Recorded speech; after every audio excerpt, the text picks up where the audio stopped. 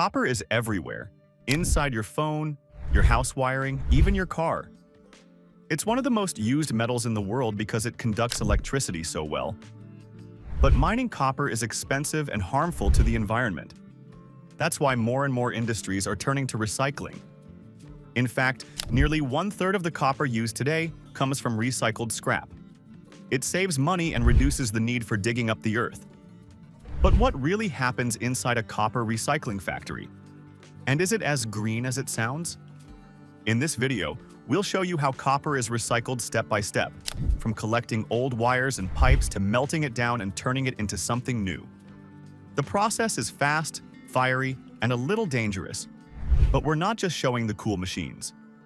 We'll also expose the darker side of the industry: unsafe working conditions, toxic fumes, and the environmental damage many factories cause. If you like learning how things are made and the real stories behind them, hit that subscribe button. We're trying to reach our first 1,000 subscribers, and your support makes a big difference. The copper recycling process starts with collecting scrap. This includes old electrical wires, plumbing pipes, electronics, motors, and even roofing materials. Some of it comes from construction sites, while other scrap is brought in by people who collect and sell metal for cash. Once it reaches the factory, the copper is sorted. Not all scrap is the same. Some types are pure copper, while others are mixed with plastic, rubber, or steel. Workers and machines separate the clean copper from the rest. In many places, this is done by hand, which can be dangerous and time-consuming. After sorting, the copper is shredded or chopped into smaller pieces. This makes it easier to handle in the next step. Once the copper scrap is sorted and chopped, it heads to the melting furnace. These are massive, blazing hot machines that reach temperatures over 1,000 degrees Celsius, more than 1,800 degrees Fahrenheit. The copper pieces are loaded in and slowly melt down into a thick, orange liquid. Factories often add chemicals or oxygen during this step to help remove impurities like dirt, oil, or leftover metals. This stage is called refining, and it's crucial for getting the copper clean and reusable. Pure copper is reddish and shiny. Dirty copper is darker and less valuable. But working around these furnaces is no joke. Many workers face extreme heat, toxic smoke, and poor ventilation. In some factories, especially in developing countries, workers don't have proper safety gear. No gloves, no masks, not even face shields. The risk of burns and breathing problems is very real. Once the copper is fully melted and refined, it's poured into molds to cool. This step is quick but also dangerous because splashes of molten copper can cause severe injuries. From a distance, this process looks efficient. But behind the scenes, it's full of health hazards and safety shortcuts that put workers at serious risk. Once the copper is melted and cleaned, it's time to shape it into something new. This is called casting. The molten copper is poured into molds to form big blocks, rods, or thin sheets, depending on what it will be used for next. After cooling, these solid pieces are taken to another part of the factory where they're cut, rolled, or stretched into new forms. Some copper becomes wires for electronics, some turns into pipes for plumbing, and some gets flattened into sheets for roofs or circuit boards. This part of the process looks more like a regular manufacturing line, with machines pulling and shaping the metal. But even here, the conditions can be tough. The machines are fast and powerful, and workers often stand for long hours near hot equipment, sometimes without proper rest breaks or clean air. In well-run factories, there are safety guards, warning signs, and training.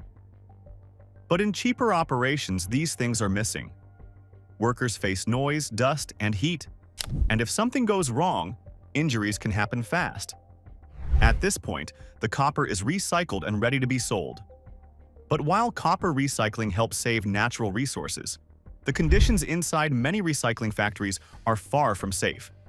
In countries where labor laws are weak or poorly enforced, workers face long hours in hot, smoky environments with little to no protection.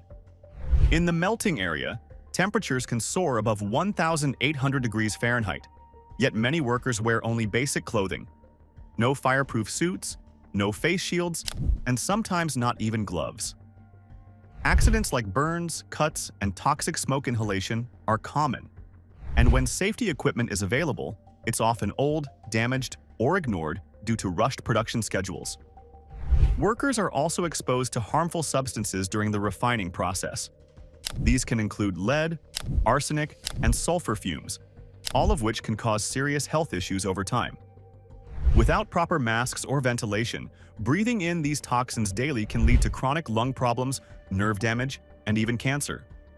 Worse, many factories don't provide healthcare or insurance for injuries. If a worker gets hurt, they may be forced to keep working or risk losing their job altogether. Child labor and underpaid workers are also issues in some regions, where desperate families send young teens to work in dangerous conditions just to survive. Another problem that occurs: copper recycling may seem like an environmentally friendly process, and in many ways, it is. But that doesn't mean it's clean. The melting and refining process releases harmful gases like sulfur dioxide and heavy metal fumes into the air. In poorly regulated factories, these gases are not filtered or contained. They escape into nearby communities, causing air pollution, breathing problems, and acid rain. Liquid waste from the process is another problem. Some factories use water to cool and clean the copper, but instead of treating the dirty water, they dump it into rivers or open land. This water can contain toxic chemicals, including lead and mercury, which can poison soil, harm crops, and kill fish and animals nearby. There's also the issue of solid waste, the leftover ash, sludge, and contaminated dust. If not stored properly, this waste can leak into the ground and pollute drinking water sources. In some developing countries, entire neighborhoods live near these recycling plants. Children grow up breathing in smoke and playing on polluted soil. Over time, the health and environment in these areas slowly break down. So while recycling copper helps the planet in theory, in reality, it often just moves the damage from one place to another, unless it's done responsibly. The good news? Some companies and countries are working hard to make copper recycling safer for workers. In better-run factories, workers now wear heat-resistant gear, face masks, and gloves. Automated machines handle the most dangerous tasks, like pouring molten copper, reducing the risk of injury. Governments are also stepping in, setting stricter safety rules and requiring regular inspections. Worker training is another big improvement. In safer factories, employees learn how to handle materials properly and what to do if something goes wrong. Some factories even offer healthcare and better wages, small but important steps toward fairer conditions. But there's still a long way to go, especially in places where safety takes a backseat to profits. Some factories are also taking steps to reduce the environmental damage caused by copper recycling. Modern plants now use air filters and scrubbers to trap harmful fumes before they escape into the air. Others have installed closed-loop water systems, which clean and reuse water instead of dumping it into rivers or the ground.